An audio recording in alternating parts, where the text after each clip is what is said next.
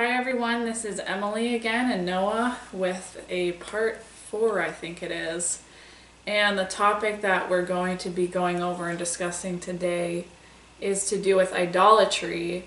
So just a backstory, when I was lost and I wasn't walking in the faith, I think that I naturally had this understanding because of what other people taught and said about idols. The Old Testament kind of statue or golden calf kind of understanding, when the people in Moses' time made a golden calf. That's kind of what I would associate with it. But then when God started to draw me and just reveal truth to me, He helped me to see and understand that idolatry goes beyond that. So I'm going to pass it on to Noah and ask you how does idolatry go further than just something that's merely a statue? Yeah, well, the New Testament really lays it out in more detail for us, as opposed to just talking about a golden statue. A lot of the pagan cultures of that time would worship certain idols and whatnot. That's why we see an emphasis on that in the Old Testament. But we see, especially in the Pauline letters, talking about how idolatry is not just about golden calves and whatnot, but you could literally idolize anything.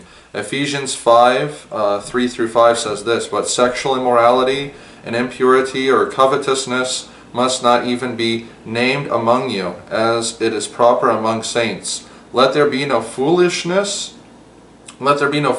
nor foolish talk, nor crude joking, which are out of place, but instead let there be thanksgiving.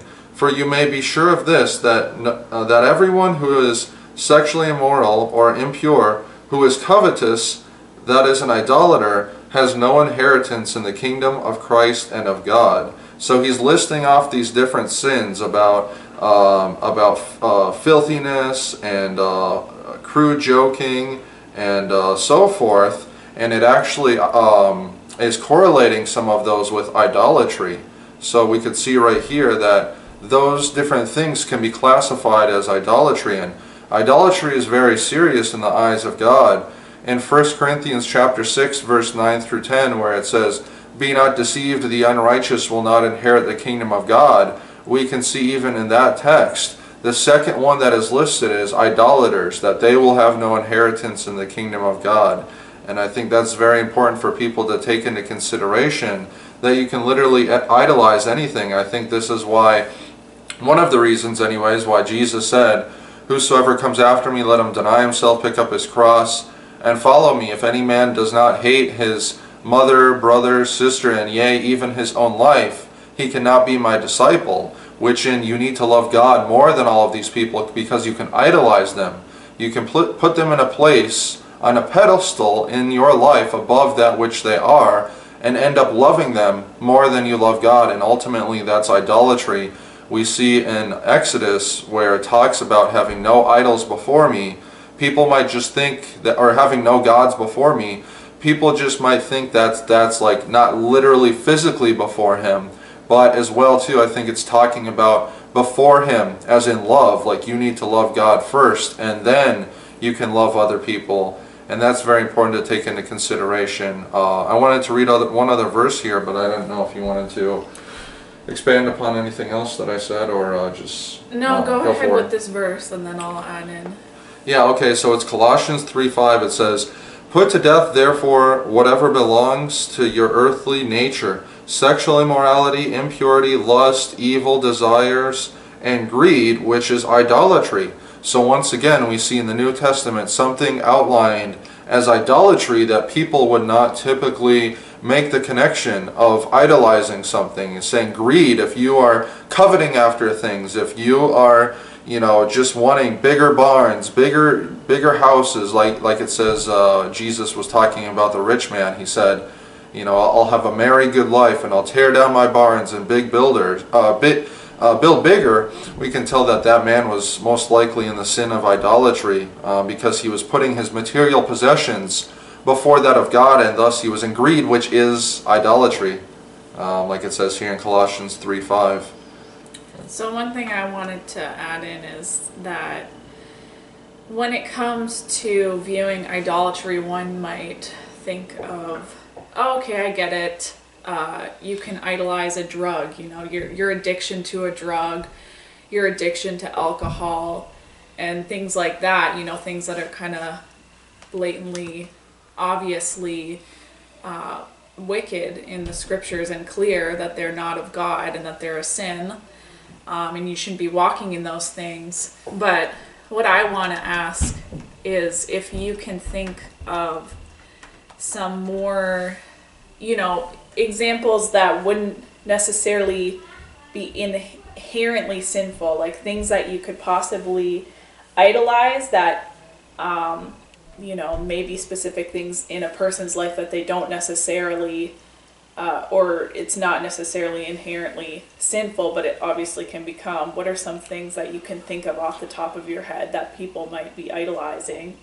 Yeah, well, kind of going back to what I said before earlier about the greed in Colossians 3:5, greed is not necessarily something where it's like a drug or it's something where it is sexual immorality, but it can be a disposition of your heart that manifests in different types of ways. So it's very important to understand that you can idolize something in your heart, that you can put something in your heart in a pedestal above that which its proper place is to be. So that could even be, like we were kind of talking about, family members, or talking about a boyfriend or a girlfriend. You know, many people, they would rather choose their boyfriend or girlfriend. They would rather choose some man or woman that's not of God above doing God's will. They would rather choose those people and live for those people when those people are in opposition to God's will, and then ultimately they are idolizing those people. So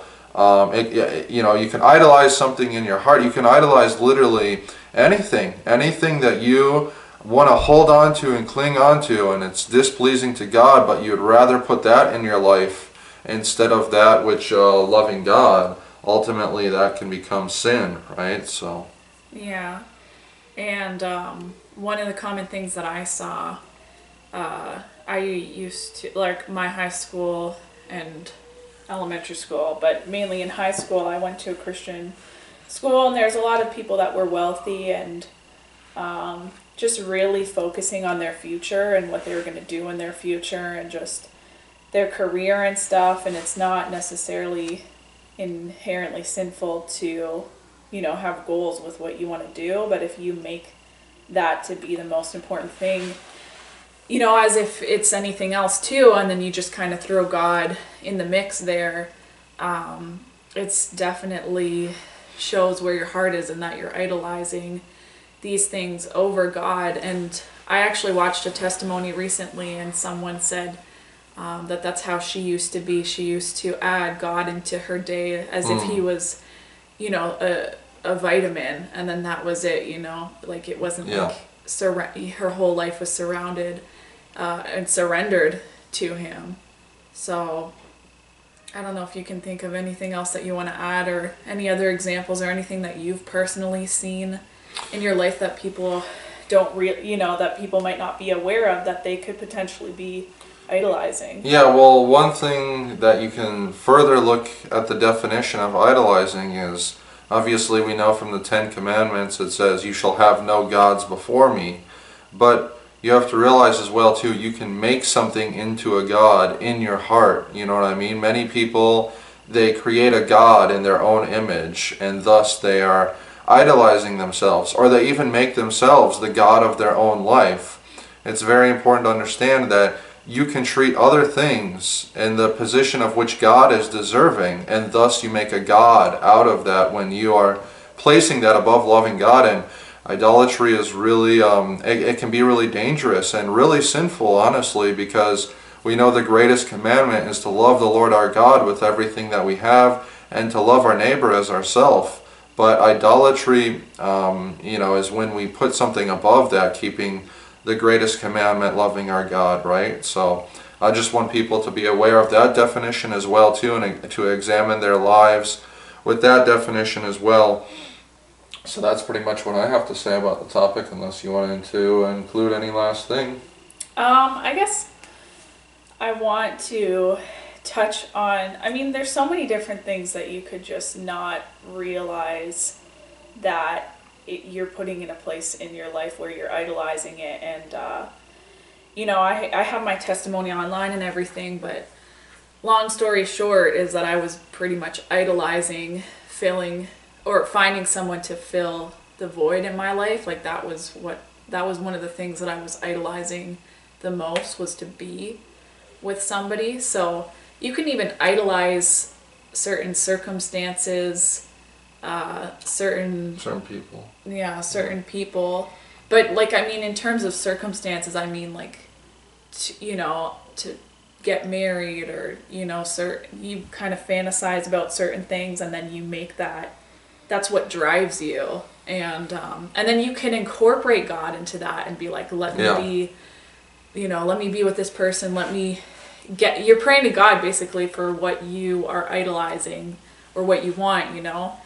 But yeah, I just wanted to speak on that because it's good to give examples so that people understand that there's so many different things that you can idolize. And let me say this as well too in closing.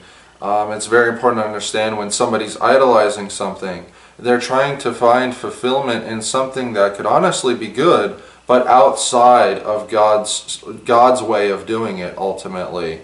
You know what I mean? Like Emily mentioned, with marriage or even looking up to people and so forth, these things can be inherently good, but it becomes idolatry when people are putting that above, kind of like I was saying earlier, and they're trying to find fulfillment in those things outside of God's will, outside of God's timing, and so forth.